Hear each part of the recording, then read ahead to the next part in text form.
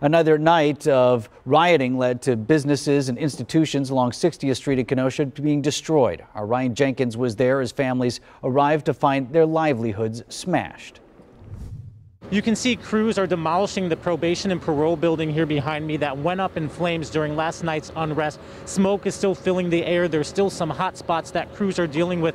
And crews have been on the scene all night into this morning as neighbors now wake up to help clean up other businesses impacted along 60th Street here in Kenosha.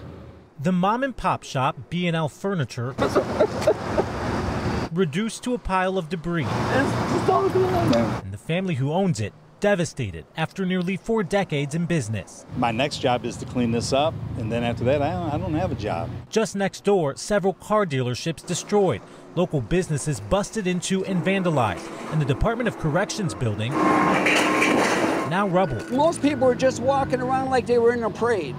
But then you had random people that were doing these things. Overnight into Tuesday morning, a curfew was in place. The National Guard was called in, but still, Randolph Sanders, who has lived in Kenosha since he was a kid, says peaceful protesting was interrupted by criminals. Today, he's fed up with the damage that's been done. I don't justify the shooting whatsoever, but I can't justify these people's livelihoods. Shock. It's devastation. As volunteers show up to help pick up the pieces. They've worked their entire lives to have these businesses. Community devastation in the aftermath of the police shooting of Jacob Blake.